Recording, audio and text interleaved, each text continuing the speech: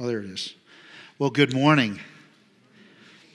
Going to be in the prophet Jeremiah this morning, chapter 23.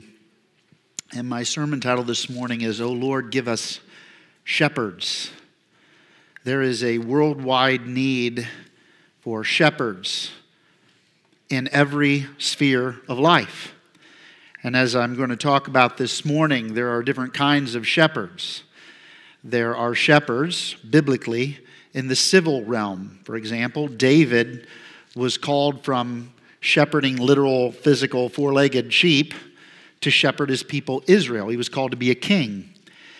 And the analogy of a shepherd to a civil magistrate applies to that office as king. And then there is the obvious shepherd of the church. Many times in the New Testament, shepherd analogy is used of pastors and teachers and overseers of the flock of God. But by extension, I would say there's also the role of shepherding that's to be found in the home. And that one's not quite as obvious, but when God's Word speaks of the qualifications of someone to be a pastor in the church, where does it say to look? It says to look at his home, that his household must be in order. Now, why is that? Because shepherding in the home is a proof that a person has the ability to shepherd in the church. So if a pastor's family is out of whack, totally out of order, that doesn't mean that everything's perfect. We're all sinners, and oftentimes I read that passage, and it's a very humbling passage because I feel the weight of it and my own shortcomings and my own failures, my own sins, my own repeated offenses. But that is the standard. And what that tells me is that fathers, mothers to a degree also, are called to shepherd their children. Their children need shepherding. What does a shepherd do? In Psalm 23, what does the good shepherd do? Well, he leads the sheep. He feeds the sheep. He disciplines the sheep. He protects the sheep from enemies. He anoints the head of the sheep, implying medicinal healing of the sheep. So that looks differently in different spheres. This is what a shepherd does. He doesn't just have a bunch of sheep and put them out in a fence. A shepherd's not a cowboy. Cowboys will drive their cattle, but a shepherd, sheep need a lot more care.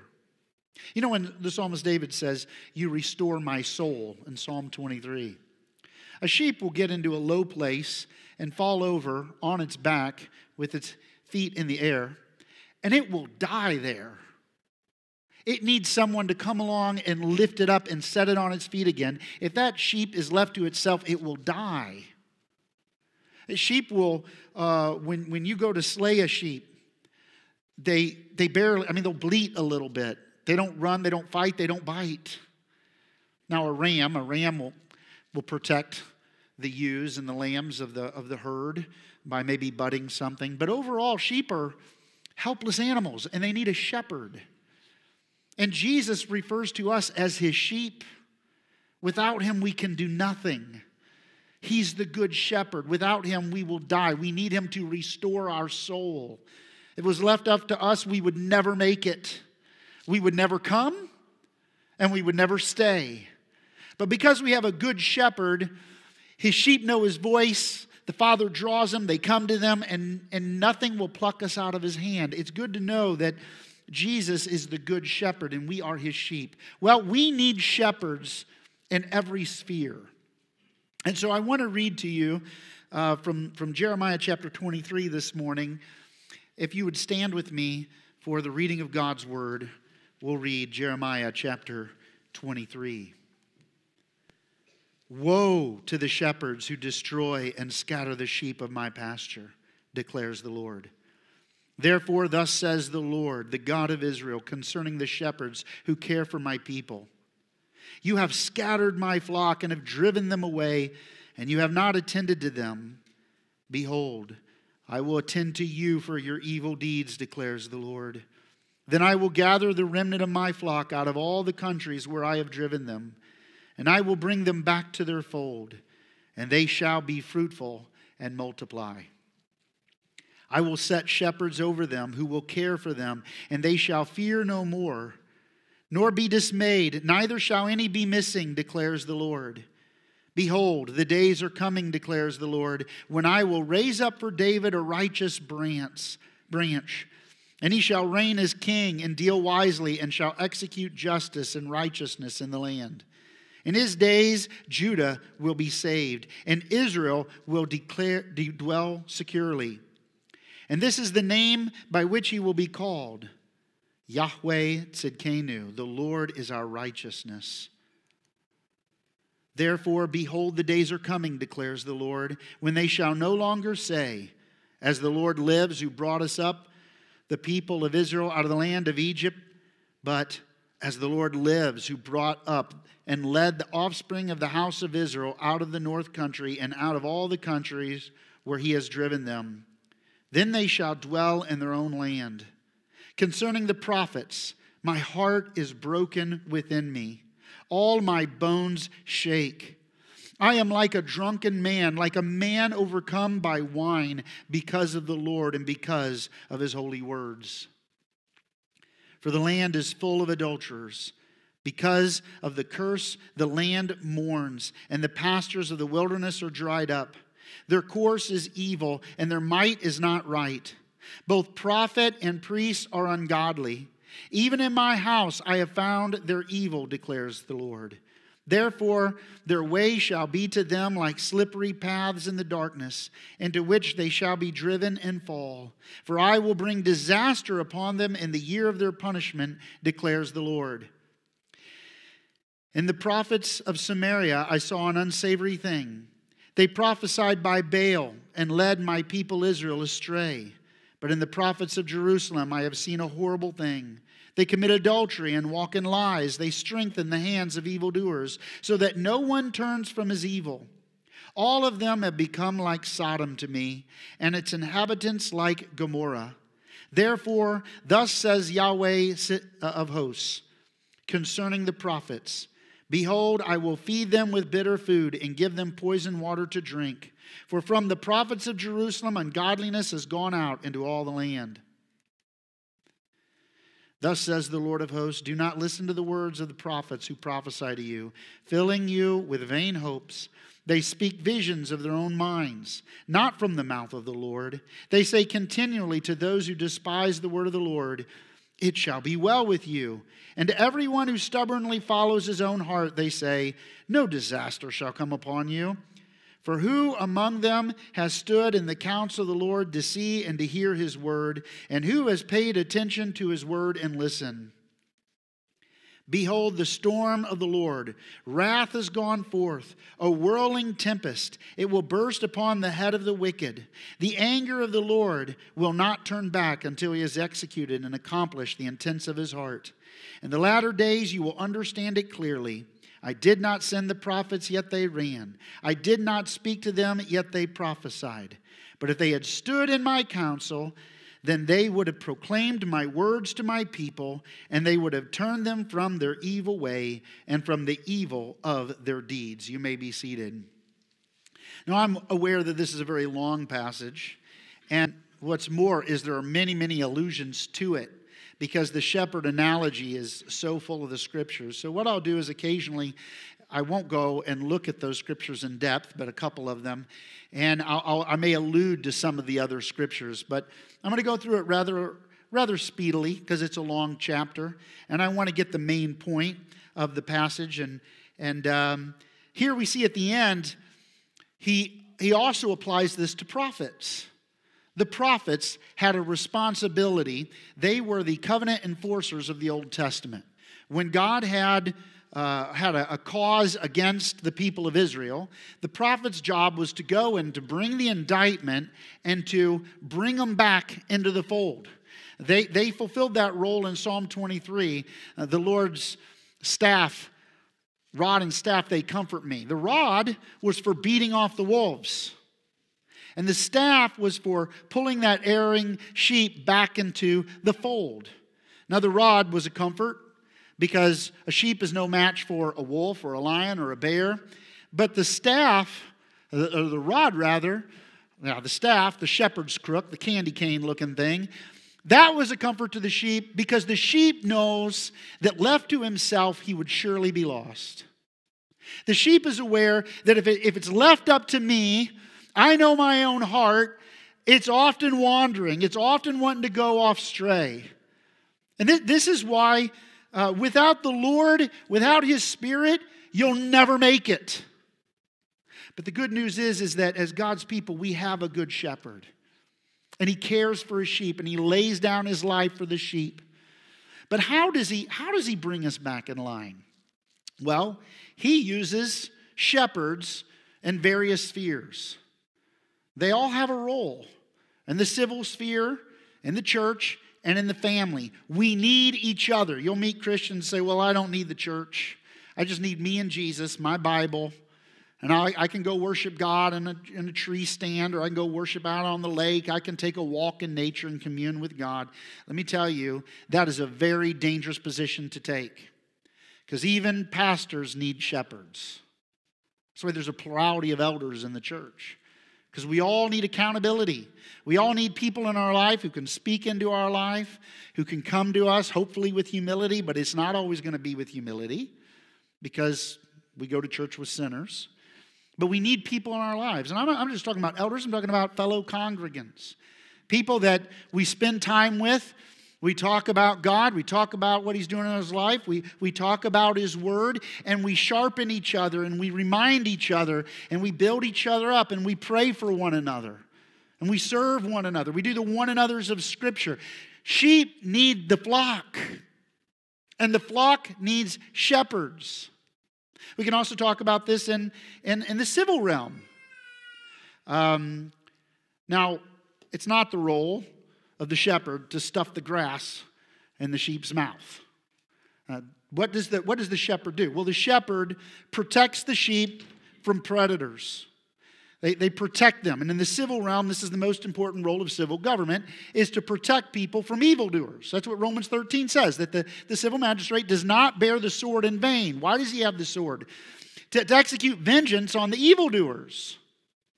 By punishing the murderer and the rapist and putting them out from among us, it makes society safer. Now, I had a guy tell me one time, he's like, well, if the Bible teaches service, you sure don't see it much. And I'm like, really? Do you realize that at the time this was written, the world, how did they refer to their civil rulers? They referred to them as, the Greek word despotes. We get the word despot from it. The word imperator, the emperor. They referred to him as their father. They referred to him as the gift giver. They had sometimes a socialist view of the government at times. But they were like little g gods. If the emperor or the king or the pharaoh said you lived, you lived. If he said you die, you died. And he could be totally whimsical about it. Like to this day in communist China. Whatever she says. If I was listening to somebody talk about how he doesn't really know what's going on in the world because all of his advisors are scared to tell him the truth about certain problems in China. Everybody's scared of their president because he might have them and their family killed or taken off and put in prison. That is a pagan view of civil government. But you'll notice in Romans 13, it says that he is the deacon of God to you for good. He is the servant, the minister of God to you for good. He has a limited function. He himself is under authority. Let every soul be subject to the powers that be. So Nero has a soul. Let Nero also be subject to plural authorities, right? He has a limited function, a limited role. He's not your Savior. He's not your Messiah. He's not your daddy. He has a limited role. But by punishing evildoers, it's safe to walk in the street. Now, this concept, you see it, whether it's lived out or not. What do you see written on the side of almost every police car? To protect and serve. That is a Christian view of civil government. Now, you can argue all day about to what degree does the police force live up to it, but I'll tell you one thing. It looks a lot different than the Roman soldier in the first century. That if he wanted something, he just took it. From somebody that wasn't a citizen, they were bullies. They weren't just a police force, they were an occupying force. The world has been changed by the concept of servant leadership. And the family, the idea that husbands are to love their wives like Christ loved the church and gave himself for it. Do you realize, ladies, how revolutionary of an idea that is? That is a Christian concept. The idea that husbands should love their wives and care for them and wash them in the water of the word. It still says that women should submit to their husbands. The Bible still teaches that. But the concept of servant leadership is a Christian concept that has made its way into our vocabulary. We speak of civil servants. That is an implication of a biblical idea. That's a biblical truth that has made its way into the culture. And we've experienced human flourishing like no time in history. The greater this ideal of shepherding is put into force in the family, in the church, in the state, the more God's people will multiply and flourish and prosper.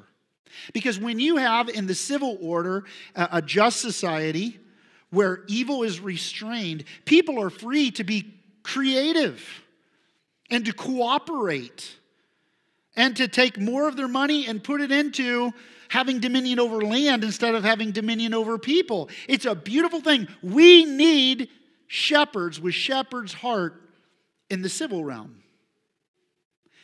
In the church also.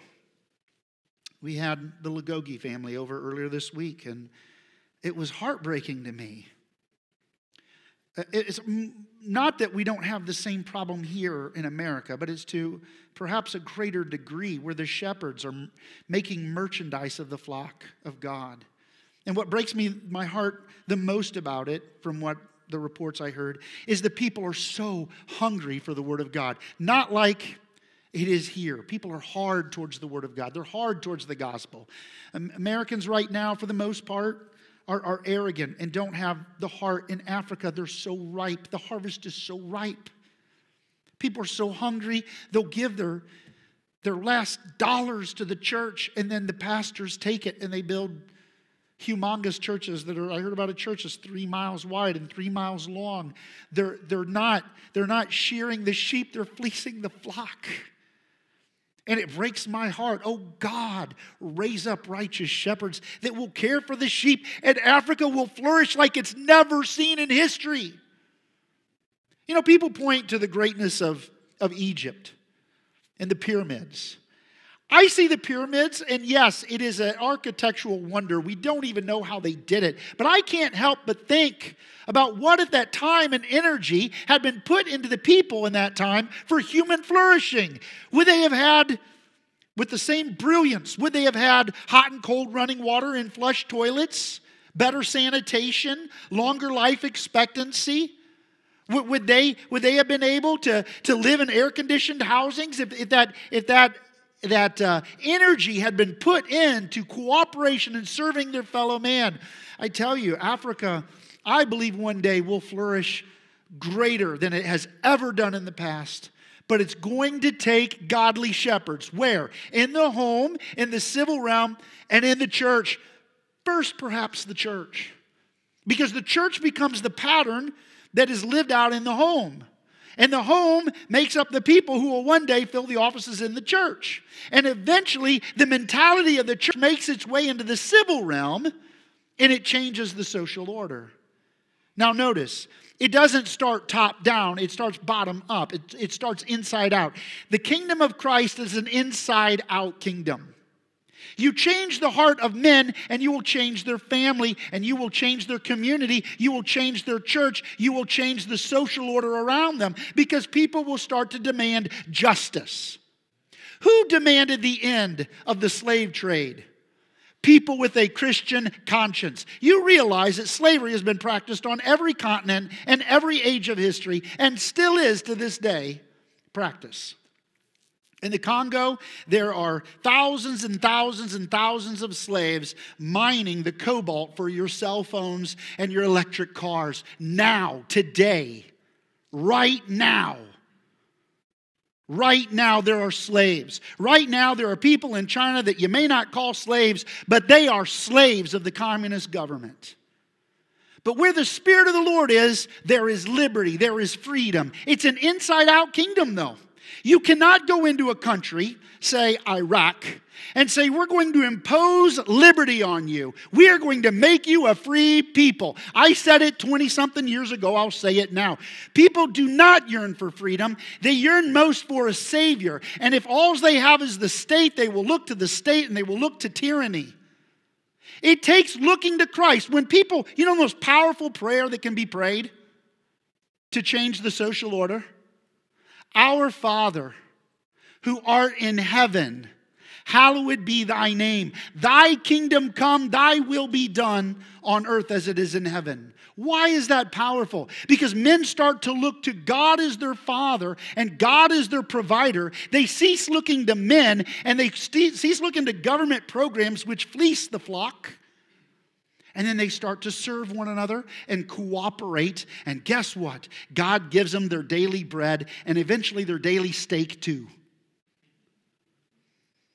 It's an inside-out kingdom. You can't change it from the outside in. It makes very little difference who is elected to office in the next term in comparison to the spiritual condition of the people. You change the mentality of the individual to one of the greatest among you shall be your servant. It will change the individual. It will change the home. It will change business. Interesting enough, the businesses that serve people best become the best businesses until they start taking shortcuts and name brands that used to be great name brands known for having good products that lasted decades. They start making things that are designed to washers and dryers and refrigerators that last about 8 years and they break down. They say, well, they'll have to come back to us to get another one. Totally different mentality of whatever you do all to the glory of God. Create a great product. Serve your customer well. It's a different mentality. It's not a Christian mentality. The Christian mentality is do it to the Lord. Work as unto the Lord. And when you create that kind of environment of covenant keeping and honesty and keeping your word and serving people, there's human flourishing. But it's the result of the good shepherd coming into humanity. Okay, let's go. Let's get into our text now. Verse 1, woe to the shepherds who destroy and scatter the sheep of my pasture, declares Yahweh. Woe to the shepherds. God is very angry with that type of shepherd. Now, Jesus is the head of the church. We know that. But did you know that he's also the King of Kings and the Lord of Lords? That means he's the authority. Caesar is supposed to be his minister. Romans 13 says that he is the minister of God. He is the deacon of God to you for good. He serves God before he serves the people. He doesn't hearken to the voice of the people like Saul did. Saul hearkened to the voice of the people. Democracy, democracy. No, his highest job is to do what God tells him, not to do what the masses, the mob tells him. Mobocracy, our founding fathers called it, where the mob rules. The mob says, we want what the 1% has.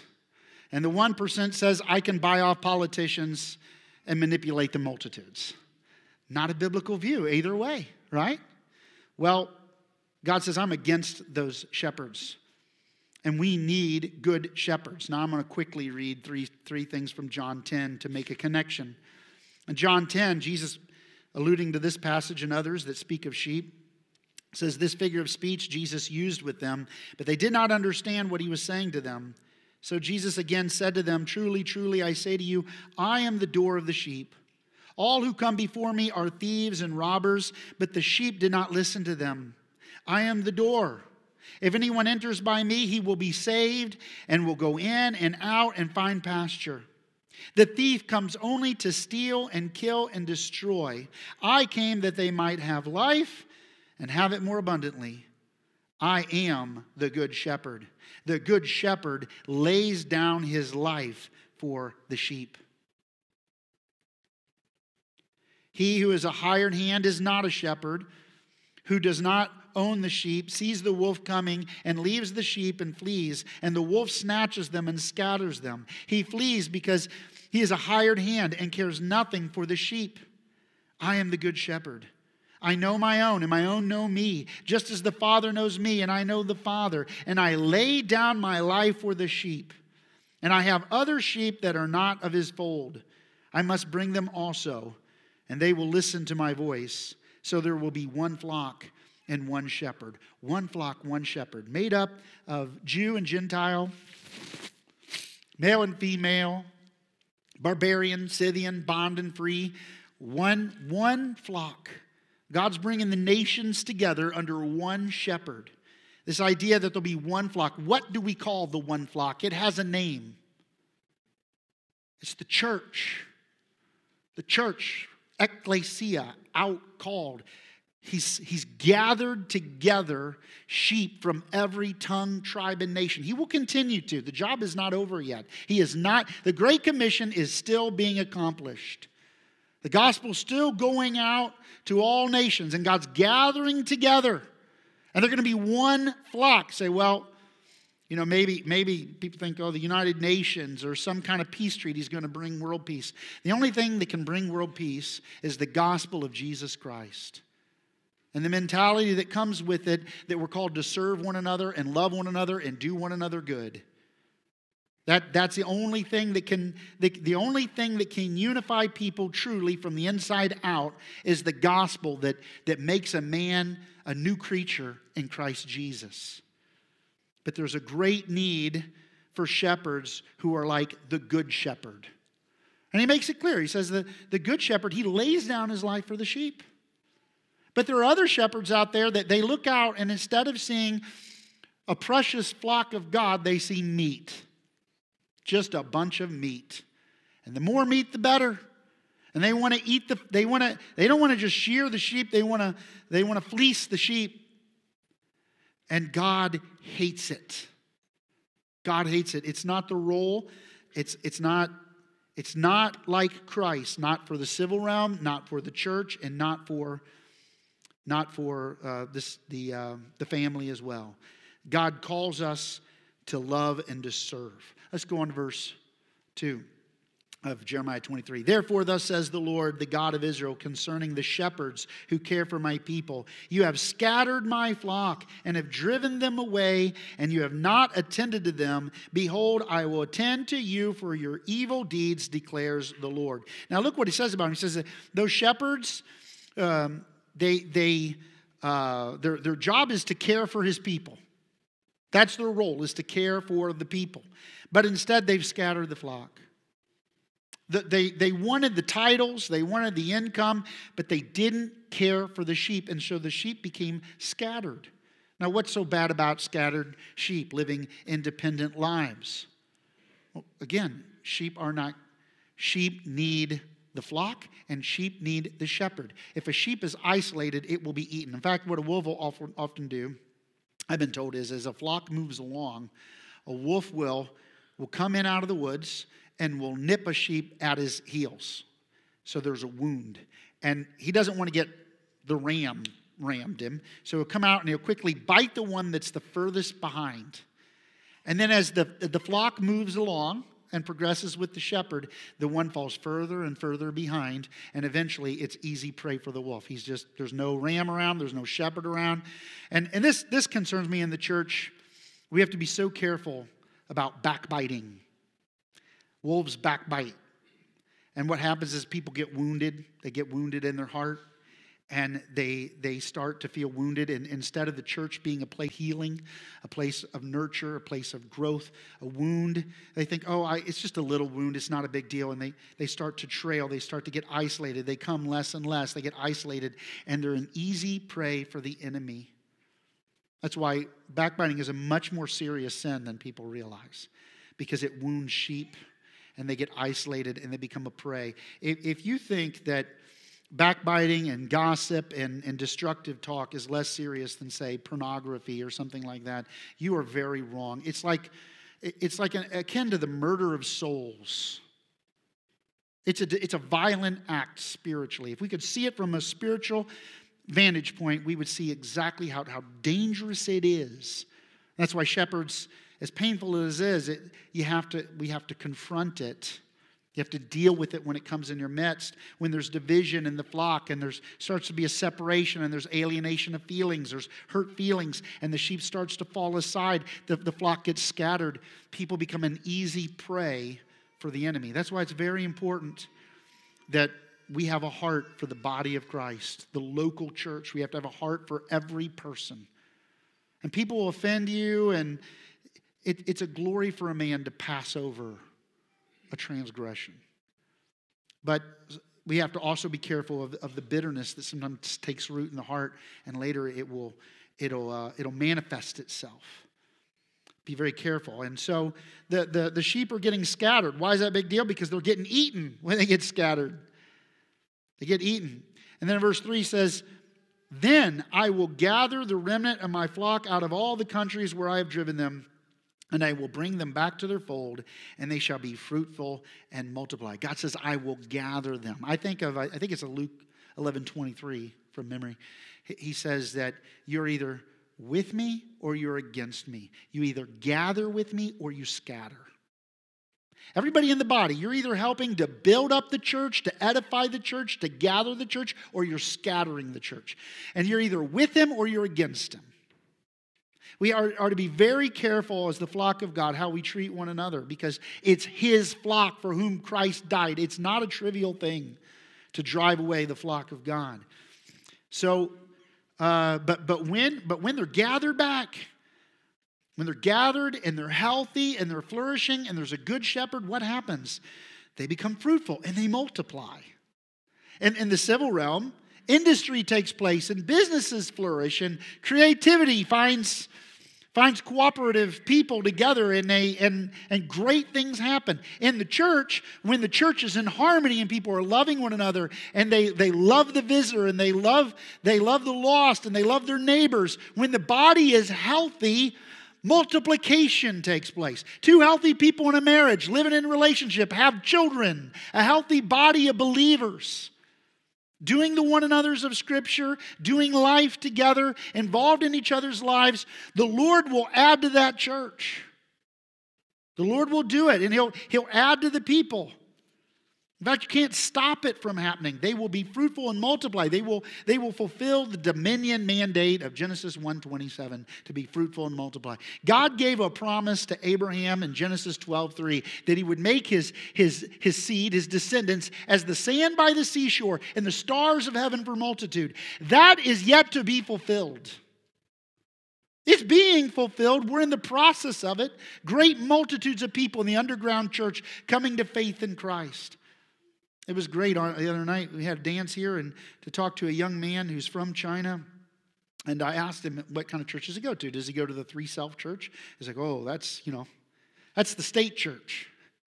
I go to, he called it a family church. They meet in secret in homes. They meet, that's what they do. That's what he came from.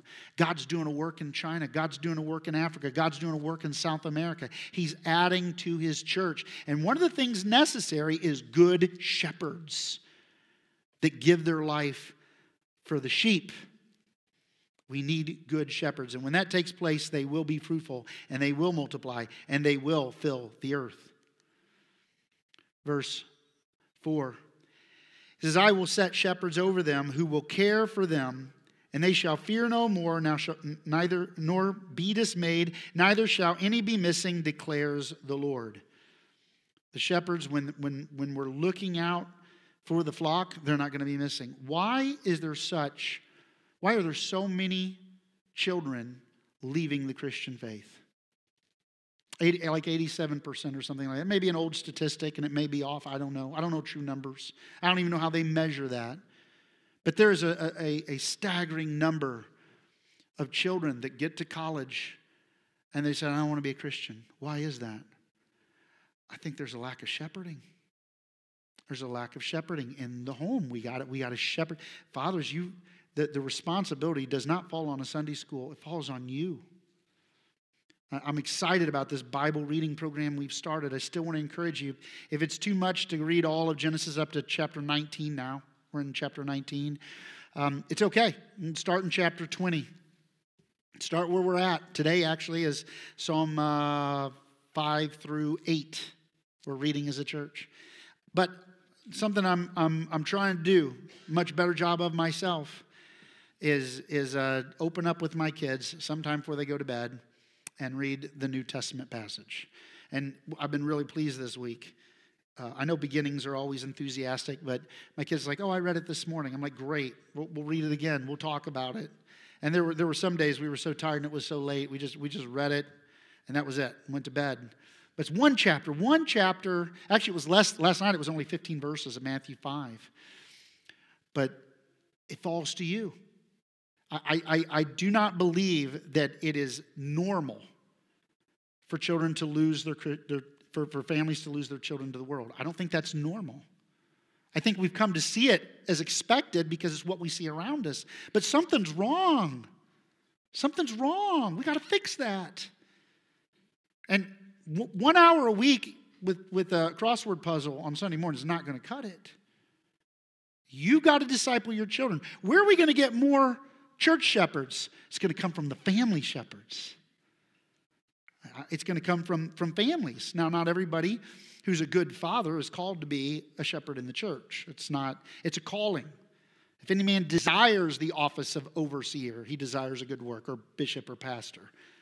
He desires a good work. Got to have a desire. We can't make somebody be a pastor who doesn't have a heart to do that or a calling to do that. There's not every godly man is called to be an elder in the church or even a deacon. We need Christians in the civil realm, in the business realm, in every realm. But the heart of a shepherd is needed in every sphere. There's a place for shepherds. Okay, verse 5. Behold, the days are coming, declares the Lord, when I will raise up for David a righteous branch. And he shall reign as king and deal wisely and shall execute justice and righteousness in the land. In his days, Judah will be saved, and Israel will dwell securely. And this is the name by which he shall be called. The Lord is our righteousness. Now, Yahweh Tzidkenu, the Lord is our righteousness. This is a messianic prophecy. This is talking about Jesus. In fact, when Matthew says that he shall be called a Nazarene, two different theories about what is said there, because there is no verse that says he shall be called a Nazarene in the Old Testament. But Matthew is either way, he's playing a little bit of a word game. The word Nazareth could be referring to a Nazarite, and it's alluding to Samson being a Nazarite. Samson was called to save his people from the Philistines. Jesus is called to save his people from their sins. So that is a very interesting possibility that very well may be true. But the other thing is Nazareth, Netzer in Hebrew, means branch. He shall be called a Nazarene. He's showing that, look, he comes from Nazareth, and the name of the town means branch. Jesus is the righteous branch that Jeremiah 23, verse 5 is referring to. Jesus is the branch. Or as Isaiah 53 says, the root out of dry ground. Several places where he called the branch. He's a branch that comes out of the house of David, who was a king, by the way. That's the civil role there. And he shall deal wisely and shall execute justice and righteousness in the land. God cares about justice in the land. God wants Christians to be involved in the civil realm. He wants us to put an end to the slaughter of innocents. He wants us to put an end to multi-generational theft of men and slavery. He wants us to be involved in those things. He wants us to stop oppression. It is not a virtue for Christians to say, well, I shouldn't get involved in politics while our brother is being murdered and oppressed and destroyed. We need Christian civil magistrates. And he is the king. Jesus is the King of kings and the Lord of lords and the sovereign over civil servants. So that's his role. Well, I think Peter, though, refers to this in Isaiah 53. In 1 Peter, he says, he committed no sin, neither was deceit found in his mouth. When he was reviled, he did not revile in return. When he suffered, he did not threaten, but continued entrusting himself to him who judges justly. He himself bore our sins in his body on the tree, that we might die to sin and live to righteousness. By his wounds you have been healed. For you were straying like sheep, but have now returned to the shepherd and overseer of our souls. See there's a reference to to living and righteousness. And it says that we've been returned to the shepherd and the overseer of our souls. He is the righteous branch. He is the good shepherd. And he came to bear our sins in his own body and deliver us from the slavery of sin. Deliverance is one of the things the shepherd does. In fact, that's the theme of the next verses.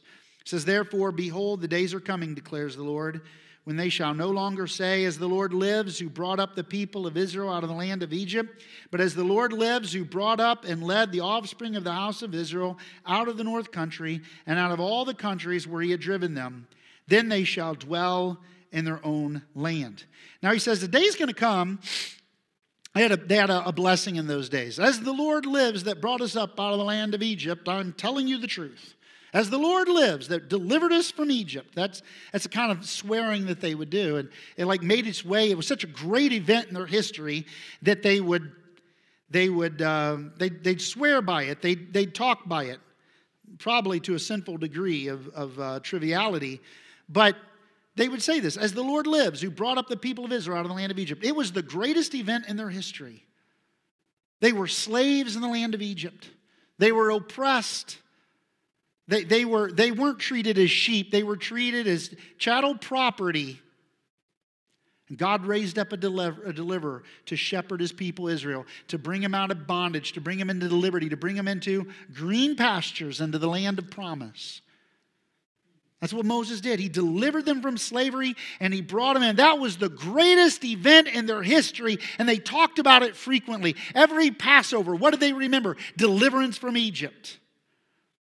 The Ten Commandments, every time it was quoted, the first of the Ten Commandments begins with the phrase, I am the Lord thy God that brought thee up out of the land of Egypt, out of the house of bondage. They talked about it constantly.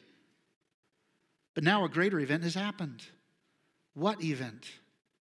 Christ came to deliver us from the slavery and bondage of sin, to be his own people, to be his own sheep. It is a greater deliverance. Christians don't speak constantly about deliverance from Egypt. We speak every Sunday about deliverance from sin. When we take communion, we don't take a Passover lamb and remember how they put the blood over the doorpost. And God said, when I see the blood, I'll pass over you, and killed all the firstborn of Egypt. What do we remember when we hold the body and the blood, or the bread and the wine? What do we remember? We remember deliverance from sin. He shall be called Jesus, for he shall save his people from their sins. That is the Exodus that we remember. He took us out of darkness and he translated us into the kingdom of his dear Son. Having redeemed us with his blood. That's what he did. That's what he accomplished. Now, some people look at this and they believe it refers to a future time when Israel will supernaturally be gathered back to the promised land. And that may be also. I see in Romans 11, it speaks of a day when Israel will be provoked to jealousy and will believe on the Lord Jesus Christ as a whole. But I tell you what, I think we speak of this greater deliverance every time we use the word church. The word synagogue in the old means synagoge in Greek. It means like the gathered together. And at least 2 times in the New Testament, the meeting of the church is referred to as a synagogue. For example, James chapter 2 speaks of if a poor man comes into your assembly, the word is basically synagogue, close to synagogue. Most of the time, though, we use the word church. And every time we use the word church, we speak of the gathering of God's chosen people. And it's made up of every tongue and tribe and nation. It is North American, it is South American, it is African, it is European, it is Asian. And if there's anybody in the Antarctic calling on the name of the Lord, they're part of it too. It's a universal church, a gathering of God's elect into one body, God's people. It's a greater event, and we speak of it every time we use the word church. So I put check mark fulfilled in that category. Well, it's 12:01. I'll speak briefly about what comes next. I'll go hastily through it in verse 9. He says, concerning the prophets, my heart is broken within me. All my bones shake. I am like a drunken man, like a man overcome with wine because of the Lord and because of his holy words. For the land is full of adulterers. Because of the curse, the land mourns, and the pastures of the wilderness are dried up. Their course is evil, and their might is not right. Both prophet and priest are ungodly. Even in my house I have found their evil, declares the Lord. Therefore their way shall be to them like slippery paths in the darkness, into which they shall be driven and fall. For I will bring disaster upon them in the year of their punishment, declares the Lord. He turns his attention to the prophets, which are a type of shepherd. They have a role to play. They're like maybe kind of like the sheepdog that barks and helps to direct the sheep. You know, sheep has his own little will, and he goes where he wants to go. But dog barks over here, woof, woof, woof. Sheep move over there. Sheep barks over here, woof, woof, woof. Sheep move over there. The prophet comes along and says, you're about to go off a cliff. And the wise in heart lay it to heart, and they say, I don't want to go off a cliff. I want to stay close to the shepherd. That's what the sheepdog does. Sheepdog helps to direct the flock where it needs to go. I see a problem over here. I see danger. I see a low spot. You could fall and get upside down. And so at the command of the shepherd, the sheepdog barks, and the prophet's kind of like that. But here's the problem. When you got really nice puppies leading the flock of God or coming along there, it's not good for the sheep. It's not good for the sheep. There is a need, and it's uncomfortable. I bet your average sheep doesn't like sheepdogs. Most sheep don't like sheepdogs because sheepdogs, they got teeth, right? They bark. But there is a need for the sheepdog in here. The prophet tells them, you're violating the covenant of God. But some prophets are more interested in the sheep liking them than keeping the sheep from certain death. Verse 13, he says, in the prophets of Samaria, I saw an unsavory thing. They prophesied by Baal and led my people Israel astray. But in the prophets of Jerusalem, I have seen a horrible thing. They commit adultery and walk in lies. They strengthen the hands of evildoers so that no one turns from his evil. All of them have become like Sodom and to me and its inhabitants like Gomorrah. He talks about two different types of prophets that are off base. The ones in Samaria, up in the northern kingdom, they fell short in doctrine. Doctrine didn't matter to them. Truth didn't matter to them. They didn't care about truth. They didn't defend the sheep from false idolatrous doctrines. They led them after false gods of Baal. And the second ones in Jerusalem, they did care about doctrine. But look, they don't care about right living.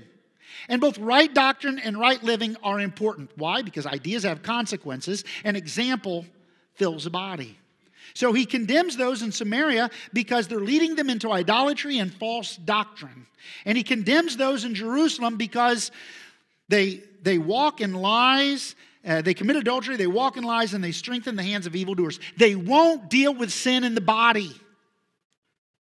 They want churches full of people, and they don't care about their spiritual condition. They're unwilling to lovingly go and get in each other's business. Well, see, that's what that's what we're called to do. Now, we're to do it with humility. And something I've learned through the years, through mistakes and everything, is that we need to really hear. You think you understand an issue. You think you can perceive an issue correctly, but doubt yourself. So when you go and reprove somebody, doubt yourself enough to say, okay, I really want to hear. Maybe doubt your eyes, doubt your ears, and hear. And when you sit down, every man who first tells their opinion seems right until another comes and cross-examines him, right? And so, but there is a need for confrontation, but it should be done with humility, and we should assume that we don't know what we're looking at, so that we come in a spirit of gentleness and humility and easily entreatable, and we gain our brother rather than push them further away. That's an issue he has with them. They're unwilling, the shepherds are unwilling to deal with sin and false doctrine in the church. I know this congregation, you want the truth. You want it both. You want sound doctrine and you want the truth, or else you wouldn't be here. You wouldn't come back. So I'm not reading any of this as if he's talking to America. He's talking to 8th century Israel. But you can't help but see applications, right?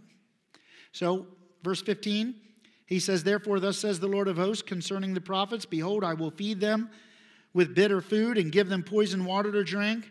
For from the prophets of Jerusalem, ungodliness has gone out into all the land. If you don't deal with sin, sin spreads. If you've got an infectious disease, a leprosy in the body, and you say, well, we love lepers. We want to show the lepers how much we love the lepers. Come here, all the lepers. Let's gather together. We don't judge sin. We don't judge at all. The problem is when you do that, you end up with the proliferation, the multiplication of leprosy. You have to love the flock enough to deal with it. And he says, well, they're unwilling to deal with it. And so sin has gone out from Jerusalem all over the land. It's infiltrated the whole land. All right. I'll go down to something happened there. Oh, well. I'll finish. I'm going to actually go to the last verse. I'm going to skip a bunch. Go to the last verse in chapter 21 and 22. I did not send the prophets, yet they ran. I did not speak to them, yet they prophesied. But if they had stood in my counsel, then they would have proclaimed my words to my people, and they would have turned them from their evil way and from the evil of their deeds. A good shepherd, well, number one, unlike the false prophet, he's going to stand in God's presence. He's going to read God's word. He's going to hear from God, and he's going to turn his people from their sin. That's what God is looking for in his ministers, is to turn his people from his sin. Now, we could apply this in the civil realm. For time, I won't do that. We can apply it in the family for sure. We're not called to be our toddler's best friend. Now, that being said, play with your toddlers. Play with your children. Dads, get them up on your shoulders. Play with them. Swing them around.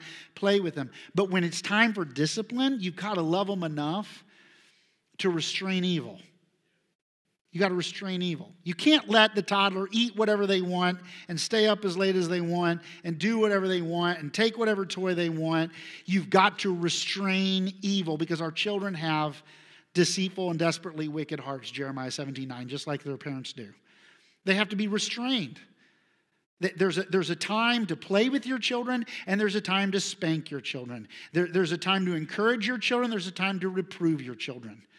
This generation of parents, it seems, so many, I'm not speaking of you per se, but this generation of parents, it's like, no matter what, you're just the best, you're the wonderful, you're the center of the attention. And then we raise these self-centered human beings, and surprise, they can't get along with their spouse who was raised the same way.